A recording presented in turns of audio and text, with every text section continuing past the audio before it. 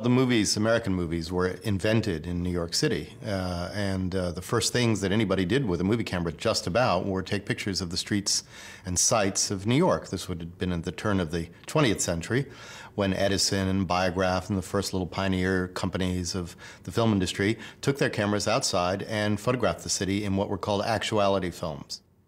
And by the 19-teens, you had the first story films being made. But a decisive change happened when the talkies came in, because suddenly it became impossible to shoot on the streets of New York. It was just too noisy. So the city became a kind of a mythic presence in the sense that it was actually largely created in California.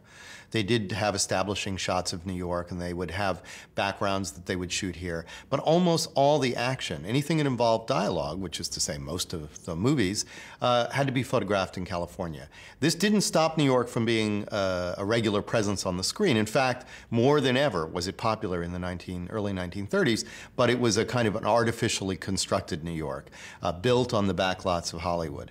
Because it was being created in California and was, I argue, largely created by New York writers in California, I argue that it really was a kind of a dream city, a mythic city that was not so much a representation of the real place, but a kind of a projection of fantasy of what the real city could be, sort of an imaginative version of the real city. As late as 1945, there essentially had been no real film production in almost 20 years in New York. There was an African-American filmmaker named Oscar Michaud making films up in Harlem, but that was just about it. That radically changed in a short period around 1945, 1946, when a few daring pioneers began to try to do something different. You had Billy Wilder coming here to shoot some sequences for The Lost Weekend, and you had the film House on 92nd Street being made here, which used sort of some documentary aspects. But these were sort of bits and pieces of films. The great, great breakthrough, the great watershed, was The Naked City.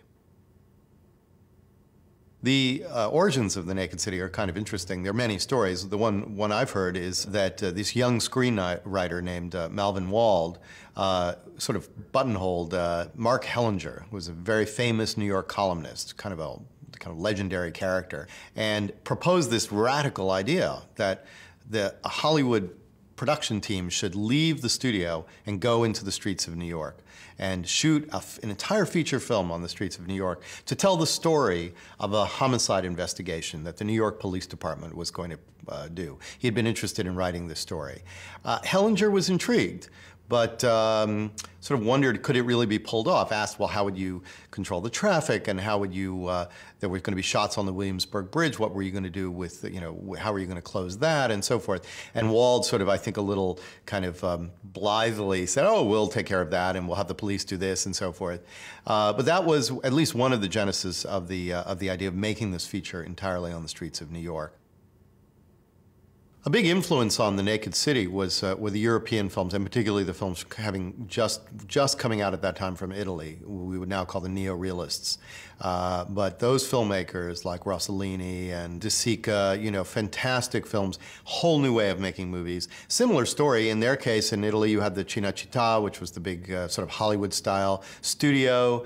It had been under the hands of the Mussolini and the government all through the 30s, so none of the left-wing filmmakers could use it. Then it had been bombed during the war, so it was substantially unusable anyway. So guys like Rossellini and De Sica and others said, well, let's just try making films in the streets, and that's what they did. Rome Open City and The Bicycle Thief and all these other wonderful films being shot on the streets, coming to New York in the 1940s. This is what I discovered, is they were extremely popular, opening the eyes of the audiences and filmmakers as to what was possible. And that was certainly something that I think Jules Dassin and the writers, Malvin Wald and the others, were very aware of, that those films had been very popular, and it was time to make an American version of those films. Naked City was made filmed in 1947, released in 1948, and so it's important to remember that World War II was just over. It's our first real view in an important way of the post-war city. It had gone through the Depression, there hadn't been a lot built, and then it had gone through the war, and its industry had been supercharged, and a lot of financial power had come to the city, and, very importantly, coming out of the war with America as the kind of unquestioned victor of World War II, really New York was now ready to take its place as not one of a handful of powerful capitals of the world, but the really economic and financial and cultural capital of the world. But I also think it's there in a sort of subtler way. The illusions of the pre-war era are over. This is a very kind of open-eyed, a lot of people had died, a lot of terrible things had happened, and you could no longer, Americans could no longer pretend that this was just it was a very nice world and everything was very dreamy and everything could be very romantic. And they were ready for this kind of film, and in a way that I think you could argue they would not have been ready for it in 1939, for example. And on the other hand, you had a cadre of young filmmakers who had now learned the craft of filmmaking by working for the motion picture units of the Army and the Navy and the Army Air Forces. And indeed, Malvin Wald, the kind of conceiver of the Naked City, had come out of the Army Air Force's motion picture unit and had been sort of thrilled by the sort of immediacy and power of shooting on location, working without lots of fancy lights and so forth. So that was sort of part of the pitch that he was making to Mark Hellinger, to say, try that technique, this new technique, which audiences are lapping up. Why don't we try it for a feature film? And there were a lot of questions as to whether it was going to even be possible, and it was possible with a lot of difficulty. They did have trouble having the police control the crowds. There were accidents on the site. There was one story about at least one of the lead actors getting caught on a subway train and going the wrong way for a couple of stops before he could get back, and the whole film production had to shut down. The film did go over budget by quite a lot of money, but they were very, very happy with the results in the end. And the fact is that thanks to Hellinger, they had very good cooperation for the era from the mayor's office. The film was shot on 107 locations, and it shows. It's not a situation where you have a very couple of scenes that were taken sort of around the same couple of blocks and to try to kind of cheat various parts of the city. They really went everywhere, in every sense of the word. All the variety of kinds of interiors that they went to and exteriors, and the different parts of the city. Traditionally, when Hollywood showed New York, they really meant Manhattan. And not even all of Manhattan, but just certain parts of Manhattan, maybe a few little neighborhoods of Brooklyn.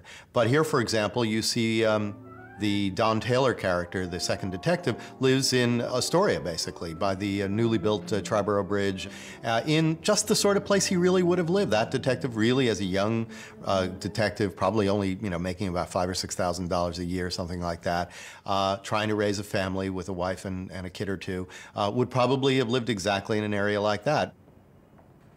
A lot of the places are real places. The precinct house, for example, is on 20th Street. It's where the actual precinct was, where the homicide department really was. Building's still there. You can go look at it today, between, I believe, 7th and 8th Avenue. And there are pictures, images of the Universal building, which was just being built. The scenes where you see the construction site, where they go up the construction elevator, was on a building, actual Park Avenue building being built, and no surprise, it was the building that Universal Pictures was going to have as their headquarters. So they got permission to shoot there. So that was the new Park Avenue coming into being. There are images over by the East River, which show what had been the slaughterhouse area of the city, where the Blood Alley, as it was known. And by the time the film was released, those buildings had been torn down to make way for the new United Nations complex that was going to rise there. There's the Squibb building, which is where the doctor has his office. Very elegant building designed by Eli Jacques Kahn on Fifth Avenue and 58th Street, showing the sort of upper-class vision of the city. There's the very nice ordinary apartment house where the murder victim lives, and there are lots of shots that were on the streets there on the Upper West Side. And then, famously, they were able to shoot in the mortuary at Bellevue. Thanks to their connections to the city of New York through the mayor, Bill O'Dwyer, I think he was friends with Hellinger, they were able to get permission to go into the actual building and shoot in the actual morgue environs. And that was certainly something that was not only unheard of and had never been done from a production point of view, it was risque, it was daring to actually go into a place like that and shoot. It was part of the sort of the underside, the real underside of New York or a big city, and that really was something quite dramatic. Ever see this man? He's a box fighter. Wrestler. Wrestler, boxing, what do I know? High sense. Please. He's a fellow who likes to play the, whatchamacallit. The harmonica. Although Naked City goes all over the city, it does kind of home in at the end on two places, the Lower East Side and the Williamsburg Bridge. And of course, the Lower East Side is kind of a mythic place within the mythic city, like Broadway and Times Square. Not as much anymore, but to audiences in the time the film was released, the Lower East Side was just a kind of just a legendary place in the American imagination, in part because such an enormous portion of the American public had lived there. If they hadn't lived there, their parents had lived there, their grandparents had lived there, they knew people who lived there. It was a place where 1 million New Yorkers lived. 1 million New Yorkers lived in this one district around the turn of the century in 1910. It was also the sort of birthplace of so much American culture, so many important figures, the Irving Berlins of the world, for example. The whole generation of American musical songs had sort of come up from the Lower East Side, and that had been a kind of, really just a kind of, I don't know how to describe it, a kind of cauldron of American popular culture. And great novels had been written, and there were all sorts of places and ways in which it sort of impacted the culture, but not least in films. There had been lots and lots of films. Anybody who had watched all the Warner Brothers movies from the 1930s, many of them, if not most of them, Jimmy Cagney and Humphrey Bogart and those kinds of characters would be set on the Lower East Side. Very often, of course, that would be stage set would be studio lot Lower East Side on the Warner Brothers lot in Burbank. This was the real thing. Dirtier, grimier, even more crowded perhaps than they would try to recreate in the back lot. And a certain kind of a seedy grandeur to it. I mean, just this kind of long blocks, block after block of this area. Just incredible density of people, density of stores, merchandise, these tenements, these 5- and 6-story tenements which had been built solid in the late 19th century, which just jammed people in. And of course we go into one of those tenements. The murderer, Garza, lives in one of them, and so we get an inside view, and they photographed in there, and they photographed in the stair halls. They were using new kinds of lights and lighter cameras that were allowing them, William Daniels, the cinematographer, to actually work in a stair hall of a tenement, which was unheard of, and to get into the bedrooms of a tenement apartment, which is where Taylor has the confrontation with the murderer. So there was a kind of a fullness of its portrait of that went beyond what it showed of other parts of the city. I think it really kind of tried to take you into the life of the place and show you that I think the story is that for all of its crowding and all of its density and all of its foreignness and strangeness, it was basically just like a big village. Basically, it was a place where kids played and people went to market and other people, elderly people sort of watched the world passing. It had all the parts of a population that you would find in any village. It was just hundreds and hundreds of times bigger than any village or even any town. But that it wasn't unlike, in its deep structure, it really wasn't unlike many places.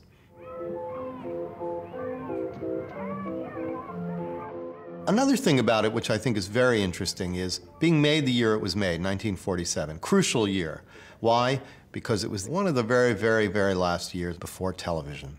By 49 and 1950, they'd become, now you had hundreds of thousands of people watching TV every night in New York City, and the whole rhythm of life in big city, in New York, and then ultimately in big cities everywhere, changed. People left the street. And what you see in the Naked City, in virtually its last year of existence, is a kind of a way of life, in a big city way of life that began in, say, the 1830s, really, when you had the first big cities, and New York became a big city, and lasted for over 100 years. And they caught it in the last moments. And you can certainly see it in the scenes down on the Lower East Side. The children are playing, the mothers are leaning out the window, the kids are playing downstairs on the sidewalks and streets and the little playgrounds. And there's just a kind of old world life on the streets that you would associate with an Italian town or something like that. But that's the way people lived in New York too, until that year or the year after, and then it would all change. The day's work is over now. People are on their way home. It's interesting because The Naked City, when it was made, was such a searing expose of life in the big city. But again, looking at it today, we see something very striking about it. The city it shows is basically an orderly city. Ironically, although the story involves a homicide, a young woman is killed, and it's very kind of scary in its way, the film goes out of its way to sort of explain to you that this is really an anomaly, that mostly this doesn't happen. At one point, the narrator even tells, so to speak, tells a stenographer who's on the train reading about it in the tabloids that she doesn't need to worry, that this doesn't really happen to stenographers. Read about that bathtub murder? I'll say, some figure that dame had. Again and again, you have the scenes in which, for example, Barry Fitzgerald in his police precinct is going to do an interrogation, but before he does, he goes over to the window and closes the window because there are children playing outside. And those same children confront some of the suspects as they come into the building and are sort of fooling around with them and playing around with them. There's that scene of the tennis players at the very end, which you see down just in the middle of this life and death sequence, that people are just randomly playing tennis. Again and again, the film is telling you that the life of New York as a whole is an orderly one, that the city is basically a healthy place, that bad things do happen, and when they happen, they are going to be corrected, rectified by the police. And if you want to think about it, and it's an analogy that Parker Tyler uses, is a sort of immunological kind of analysis. The naked city. Well, what does that suggest? The city is a body. And it's been stretched out for us, naked on the table. And that's the idea that the city is an organism, and it's basically a healthy organism. But like any organism, it could catch a disease. In this case, the disease is crime. When it does, the doctors go to work, and the doctors are the police in this case, and they'll make it better again. Now, that wouldn't be such a big deal, except that in the years after that, starting in the 60s, certainly into the 70s, with films like, The French Connection and Fort Apache, The Bronx, and, a whole era of these sort of dystopic visions of the city, you really began to have the idea that the city was not healthy. The order of the city was basically compromised. And the police really couldn't try to make the city better in those films. They just could do the job they could, but there was no hope that they were actually going to correct things and make it all better like a doctor. So that was a profoundly different idea. It's all summed up for me in the image at the end of the film of Ted DeCorsia running up the ramp of the Williamsburg Bridge. And very early on, he's racing through there. He knocks over a blind man, or almost knocks over a blind man, then breaks through the rope of two little girls who are playing jump rope. And in that scene, literally, you could just see, basically breaks the order, ruptures the order of the city, which is shown as a place where basically people sit and sun and play, and families and so forth, and that's what the regular city is. And this guy is the aberration. He's literally the rupturer of the order. And it's a very, very different attitude than you would see years later, although I can think you would say that it's really, we may have come full circle. I mean, the city today is certainly seen as basically, yet again, a safe and secure place. It's the safest big city in the United States now, and films now generally presented as a place which is not without crime. There will always be crime in cities, but there's a big difference between a healthy city that has crime, and a city that is basically crime-ridden and disorderly and unhealthy, and that's what you got in the 70s and 60s.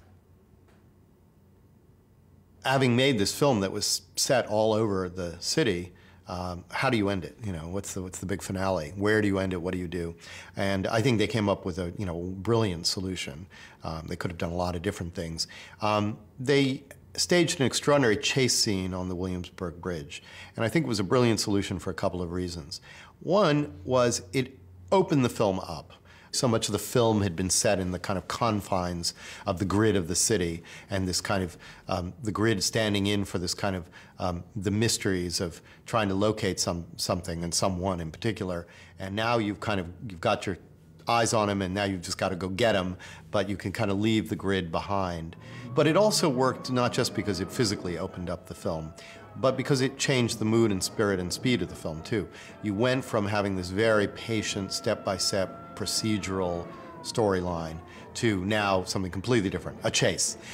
And I think that the excitement, the visceral excitement of the chase, it's just one of the things that movies can do that no other art form can do. You can't, think about it. You can't have a chase in a theater. It just wouldn't work.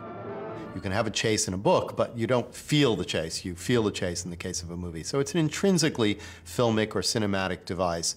And I think the realization, which was not unique to Naked City, but I think it's one of the great examples, that New York City, 20th century New York City, provided perhaps the greatest setting for a chase scene that you could imagine.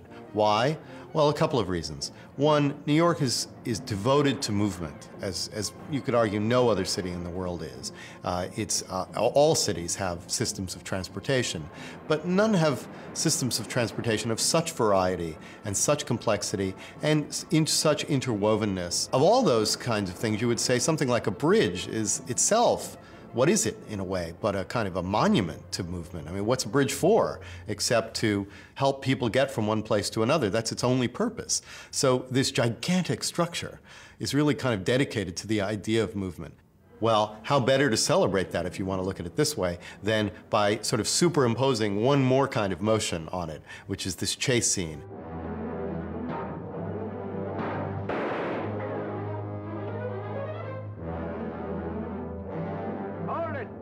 But there's another idea, too, which is that the 20th century city was such a rich environment in the sense that first you start with the 19th century street grid that had been laid down at the beginning of the 19th century and built up substantially by the end of the 19th century, and New York was pretty much built up by 1900, with its avenues and its streets, and that's one kind of movement that we all understand, and that's where that chase scene opens. It opens in that kind of crowded streets, and they're running through those more traditional kind of 19th century. But in the 20th century, New York superimposed on that 19th century grid these kind of super movement devices, which either were imposed on top of or below the existing grid. So below you had this incredible subway system and these tunnels that were lacing the boroughs to each other under the rivers, and then the entire city had a whole second circulation system underneath it. And then on top you had these astonishing bridges and viaducts and aqueducts and all these kinds of things that were built on top, and railroad trestles and things like that. But particularly the bridges. The bridges were the great kind of gesture that sort of came in and were added on top of the grid, and very often in this kind of seven-league boots way, kind of leapt across from one street to another and blocks at a time. And that, it seems to me, is what that film takes advantage of. Starting in the crowded streets, but then showing you this amazing sort of superimposed superstructure, if you will. Steel, amazing suspension bridge, it's the kind of thing that wouldn't really have been even possible to build before the end of the 19th century. Could only have really been constructed at the beginning of the 20th century. And here, sort of making New York into this insanely plastic, three-dimensional kind of place. Not just a flat place where you have some streets and blocks, as busy as they might be, but this kind of sculptural environment in which you can lift yourself above that whole busy world of the two-dimensional streets and lift yourself into the sky and leap over that city. And that's what that final scene does, and there's a kind of way in which Garza hopes to escape, in every sense of the word, the crowdedness of the streets, and particularly the crowdedness of the people who are following him, and races up to the tower and hopes, I don't know what he thinks he's going to do, fly at the top, but he doesn't, and he's shot. And the final scene shows his gun in his hand, pointing down, and you see the body having fallen, and the escape didn't survive. And then in the background you see the skyline of New York, which recapitulates the opening shot of the film. And this is the city, and these are the lights that a child born to the name of Batory hungered. I think you could argue that motion pictures were made for New York, and New York was made for motion pictures, in the sense that movies, and really in their traditional sense, they're big. They've got a big scale, so of course this big city, this enormous place, is ideal for them. New York, in the movies, creates this extraordinary world in which you can live for the time, the 2 hours or whatever the film takes. Movies are fast. They have to tell their story in 90 minutes or 100 minutes, something like that. Very, very quick. Well, that, again, is ideal for New York. Things move quickly here. And also, finally, it just films. No one knows why exactly, but it just films. And director after director have always said, It doesn't really matter where you put your camera, you get something in the picture. All of these things add up to why New York and the movies are such a good fit. And I think a film like Naked City shows that as well or better than almost any other movie of its time or ever perhaps.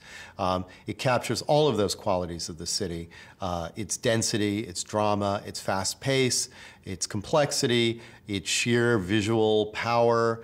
All of these things, really come across in the film. And you do get this sense that this was a match made in heaven, that this really was you can't imagine the Naked City being set anywhere else, and you can't imagine New York being caught as well by any other medium as it was in films like The Naked City and other films, which really somehow capture everything about it at the middle of the century. What it looked like, what it felt like, its social richness, its urgency, its complexity, its endlessness.